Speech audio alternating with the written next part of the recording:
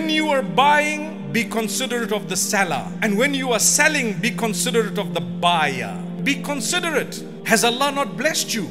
Are you not going to help another person earn a living? Are you not going to help them put a plate of food for their families at the end of the day on the table? Do you not think that if you were to give them 5 more, perhaps it might help them a little bit more? Here is the Prophet Muhammad, peace be upon him. He says, be considerate about the buyer when you are selling. Don't rip them off. You see a rich man coming and you know what you are selling is 100 dirhams. But because you saw the G-Wagon come straight through, you told him 200 dirhams.